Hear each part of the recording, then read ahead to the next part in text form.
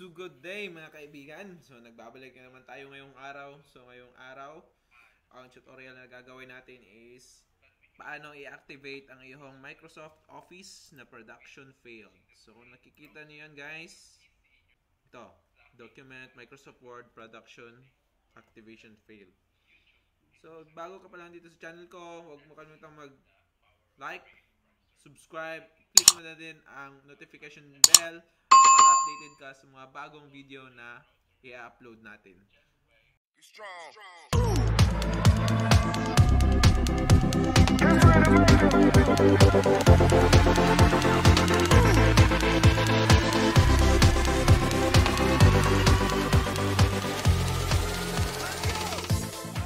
Ngayon, ang software na kailangan natin upang i-activate ang ating Microsoft Office 2010. This is applicable to Microsoft Office 2010 sa lahat ng Microsoft Office. Pwede rin sa Microsoft Office 365, Microsoft Office 2016. So this is applicable to all. So kung wala ka pang software guys ng Microsoft Office na gagamitin natin or na pang-activate nito, pwede mo itong i-download sa Google.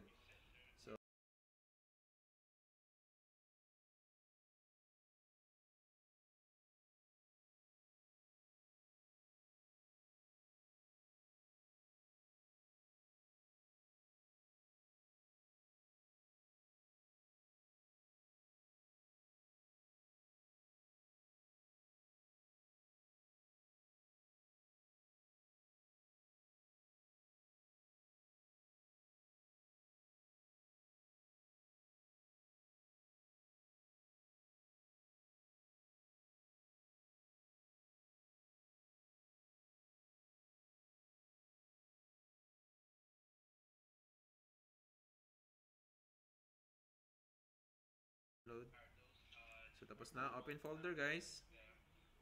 So tingnan nyo guys activation failed yan. Ito yung folder, ito yung dinownload natin. Before you are going to extract this file guys, be sure to turn off your Windows security system. Ito, yung real-time protection mo.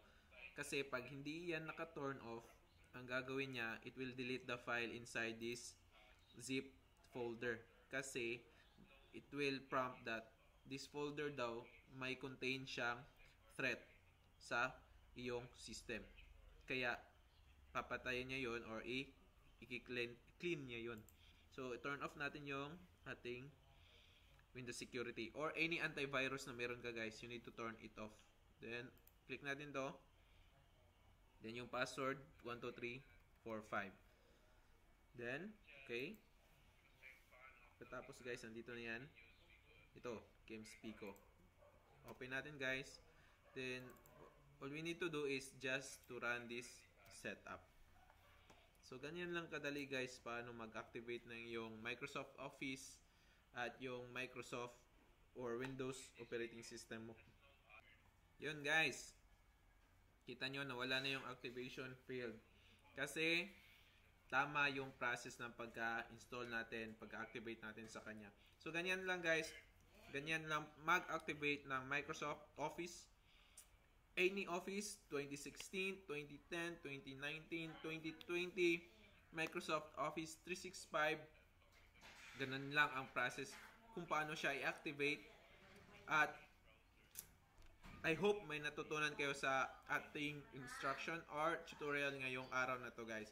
So, don't forget to like, share, and subscribe to my video and to my channel guys. And thank you for your support and thank you for watching this video.